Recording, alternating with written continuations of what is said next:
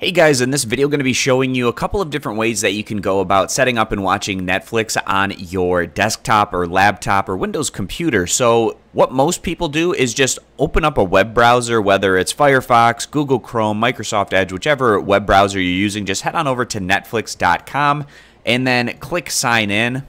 Log in with your Netflix email as well as password, click sign in, and then you should be able to watch Netflix content just through your web browser. Really simple and easy to do. But there's also a way to set up a dedicated Netflix application on your Windows computer. So I'm going to walk you through those steps next. So I'm going to exit out of this web browser, and it's going to be over in the Microsoft Store. To open up the Microsoft Store, just click the little search magnifying glass on your toolbar, type in Microsoft Store.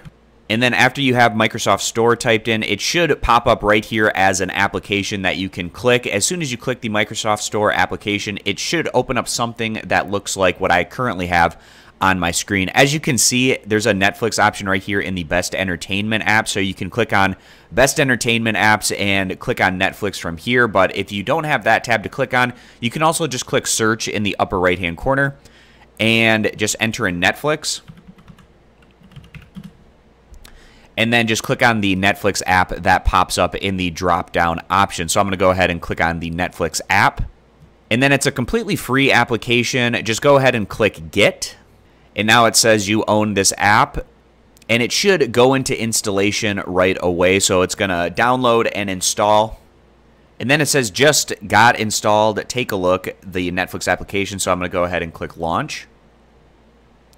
And then that launches us this dedicated Netflix application inside of our Windows PC. So I'm going to exit out of the Microsoft Store. And as you can see, I have this little Netflix icon that's now up on my toolbar. You can pin this to your toolbar so that it's easy to access in the future. Just right-click on the icon and then click this little pin to taskbar option. And then that means this little Netflix icon will stay in your taskbar, and you can access it whenever you want just by clicking on it. And then again, once you get into Netflix, you're going to have to sign in with your Netflix email as well as password, then click sign in, and you should be good to go at that point in time. I would recommend this as a little bit better of an overall experience if you're watching Netflix on a Windows, laptop, computer, etc.